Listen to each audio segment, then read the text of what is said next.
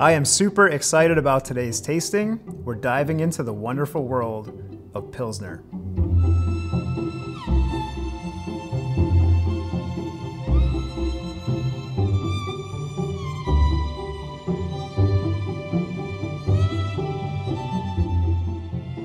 Pilsner Urquell is the OG Pilsner, originally brewed in the early 1800s and gave rise to the style itself in Pilsen in the Czech Republic.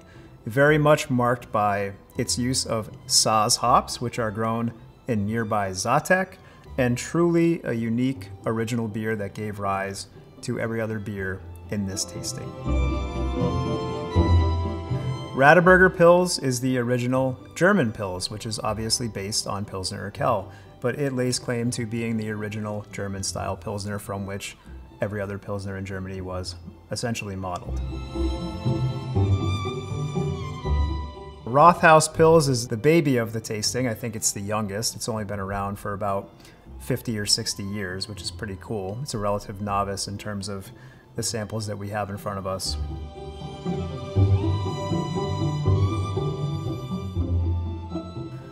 Bitburger is near and dear to my heart. When I was a young, up-and-coming brewer in 2016, we were at Craft Brewers Conference, and I had the pleasure to meet Jan Nivad-Ninsansky, who is, I believe, the 7th generation owner and operator of the Bitburger Brewery.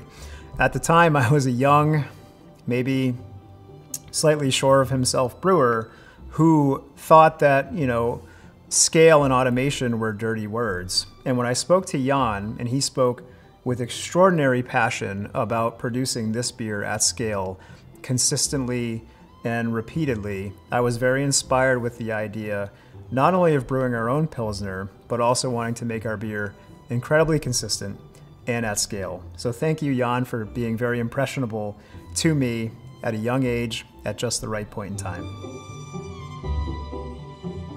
What is Pilsner?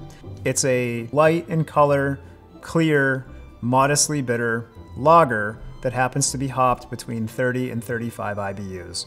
Pilsner is a pure beer that has very tight bounds that describe what it is. It's important to remember that every Pilsner is a lager, but not every lager is a Pilsner. An attribute of Pilsen, and the reason that Pilsner came to be, is that particular city has extraordinarily soft water. And soft water as a base for Pilsner, creating a really clean body and structure, is why Pilsner exists in many ways. Low minerality and very clean. In addition to that, a certain high level of hoppiness is also desirable. So contrary to American light lagers, which are somewhat sweet and unbitter, these particular lagers, Pilsners, have more hop character and a more pronounced bitterness.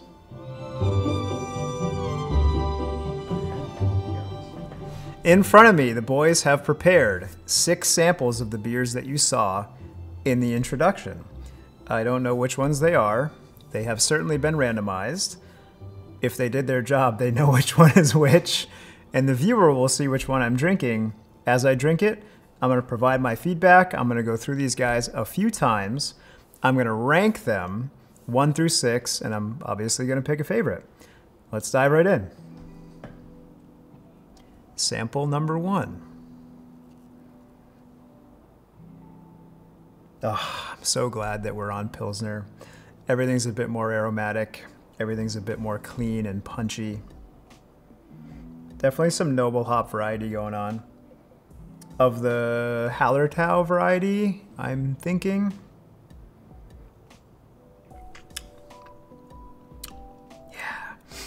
Yeah, it's got some more hop character. A little more bitter on the palate, a little bit floral, a little bit earthy. It's great. Sample number 1. Moving on to sample number 2, which visually is a bit more darker in appearance than the 5 other that we have amongst us. Oh, baby.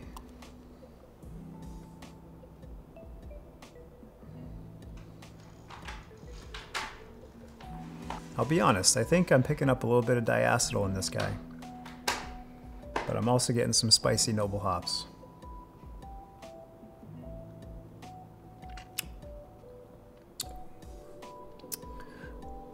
decent.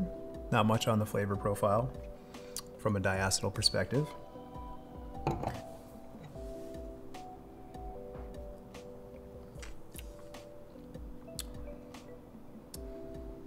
Nice. Really super clean. A little bit of malt character. Dry, earthy, noble hops.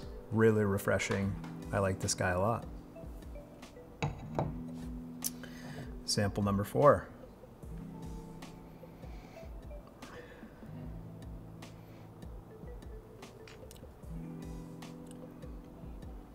Another nice one.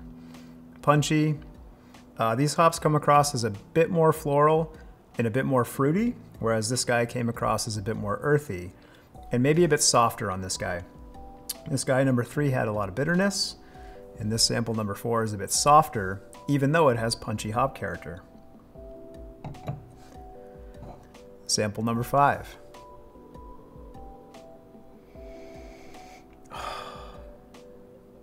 I should say normally you wouldn't drink these beers in a teacup, you drink them in a mug and you drink them by the liter.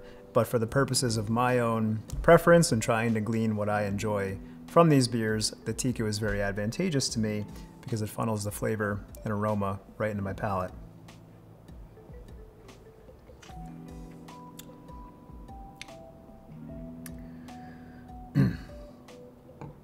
Really nice. The hop character in this guy comes across as less flavorful and a bit more on the bitter side. And sample number 6. A little bit of fruity hop character.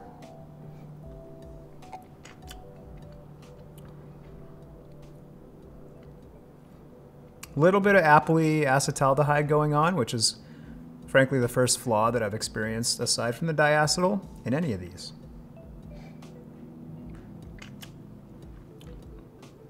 Comes across as a tiny bit metallic as well. I'm really splitting hairs. These are all excellent beers.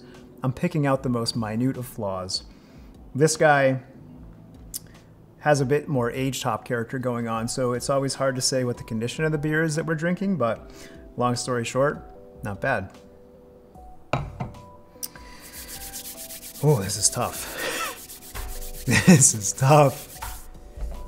Ugh. I mean, I'm not even entirely sure how to go about this because these 3 were very same-ish to me. These 2 were definitely standouts, and this one was kind of unassuming as my first sample bias. But I do want to go through them again. Bear with me.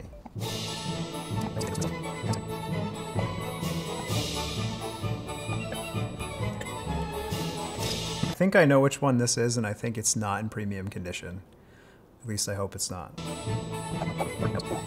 Why don't I push my yeses forward? So far. All right, we're halfway there.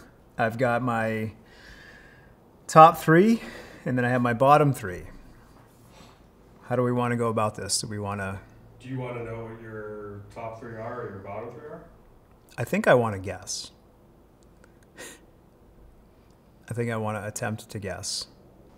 I'm going to try. I want to start from the ones that I think I know what they are. This is the Pilsner Urquell. Correct. Yeah. And it's really unfortunate because I know this beer when it's good and fresh, and this is a bad example of it. The fact that I picked up diacetyl was troubling. Clearly a different hop character than all the rest. Clearly a Saaz hop character, but not my favorite example of Pilsner Urquell. I think that this is the Weihenstephan. You're right. I think... Give me a second. Okay.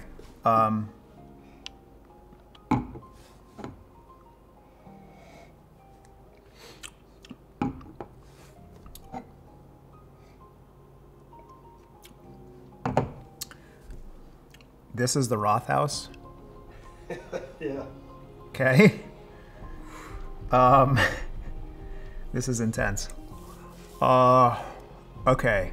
I know the Bitburger has a more earthy hop character to it. And the Radburger is a bit softer.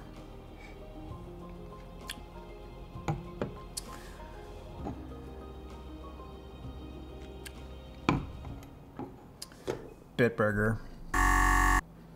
Radburger. Oh, no! Okay. Okay. Keep it together, Nate. Radburger. Oh, that's killer. This was the Rothaus. These are my only two left. Yep. I don't even remember. What is it? Yep. Paulaner and Bitburger? Yep.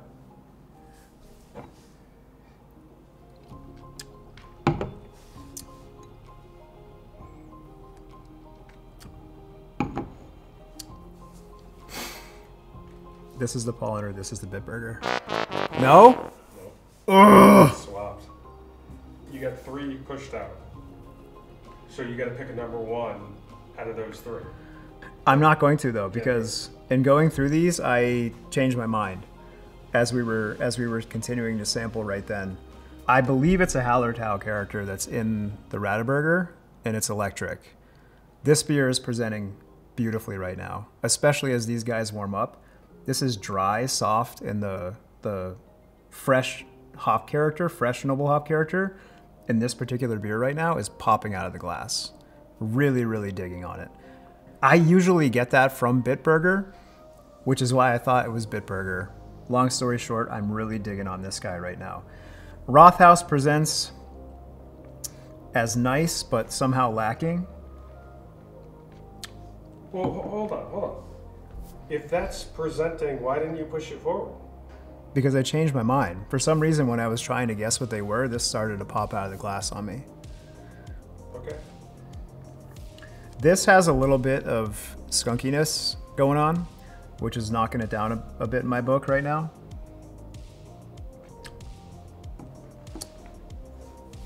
This is the Bitburger. Correct.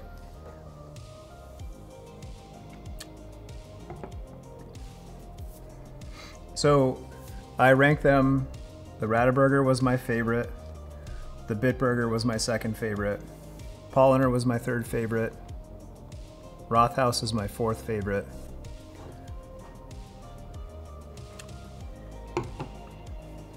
Weihenstephan number 5. Very unassuming, kind of lacking in hop character. So for it to land at number 5 is very unfortunate. And then last but not least, the Pilsner Urquell just presented really poorly in this tasting. So I have to pick it as my number 6. This was a lot of fun. It was hard. All these beers presented spectacularly. Any critical feedback that I had was splitting hairs.